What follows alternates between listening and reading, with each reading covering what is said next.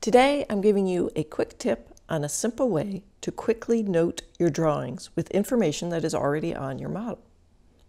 I have here a building model, and of course, I have a lot of catalog item data on the various elements. I'll select one of the clear story windows, for instance, and look at the properties. There is a lot of data and information on that element. If I scroll down to the identification properties, which appear on most elements, you will see that I have added a type ID and a description or note to this item. Wouldn't it be nice if I could easily add that information to a drawing note? Let's go take a look at one of the drawings.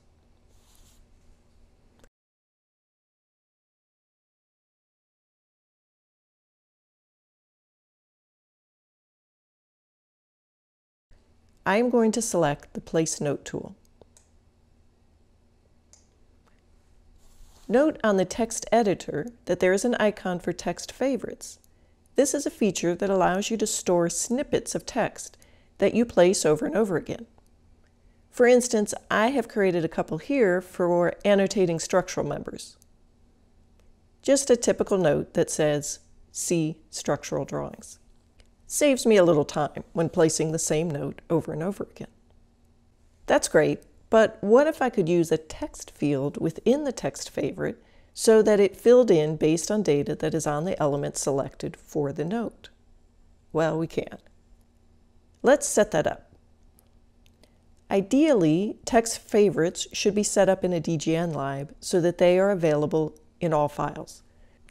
So I'm going to open my text and dim style DGN lib.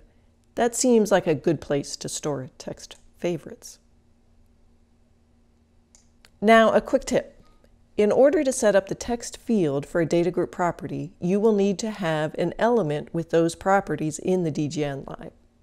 So I'm just going to reference my model here.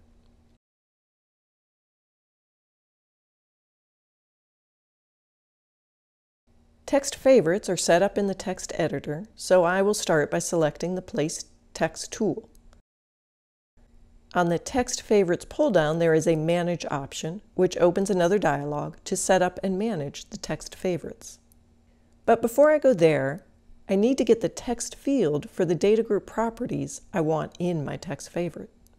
So in the text editor, I select Insert Text Field. I'll set the field type to Element Properties. Then select an element in the file that would have the DataGroup properties you want to include. Now, I prefer to use an element where those properties are actually blank, like my roof here, so that the default text field displays as hatch marks. The field editor will open. Here you select the property you want to insert in the text. I'm going to start with ID type ID. I can also control the display by setting the case to uppercase. The text field is inserted. I can add additional static text. I'm just adding a hyphen and some spaces, but it could also be a snippet of a note. Now I will insert a second text field. This time I'm inserting the ID note field, again displayed as uppercase. Now I will select the text that I have created in the text editor. I can then right-click and select Save Text Favorite. This saves the selected text as a text favorite. In order to rename my favorite, I will select Manage from the Text Favorite pull-down. Note the two text favorites I showed earlier that are stored here in this DGN lib. If I select my new text favorite, I can see the text fields displayed on the right. I can rename the new text favorite.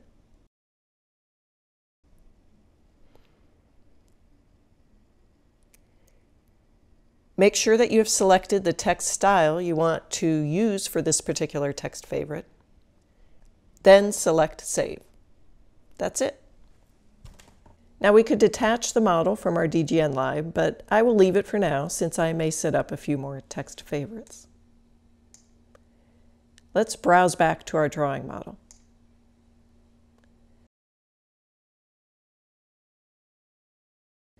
I'll select the Place Note tool and select my new text favorite.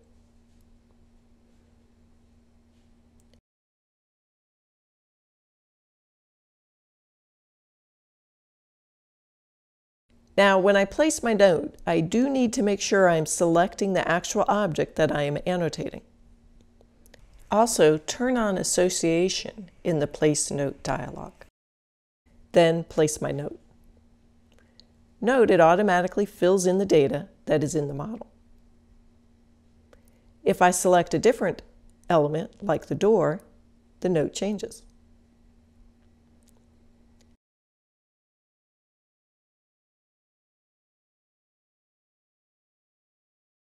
And if I select the glass canopy, again, a different note. And don't forget that holding the Control key when placing the note lets you add additional arrows.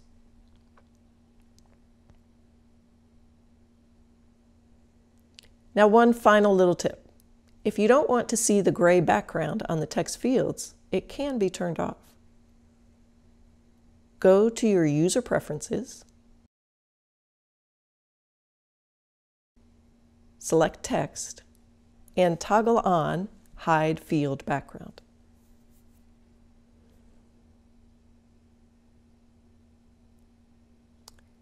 Hope that helps with annotating your drawings.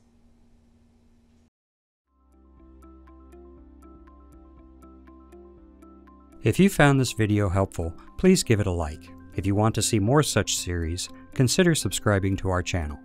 Thank you, and see you next time.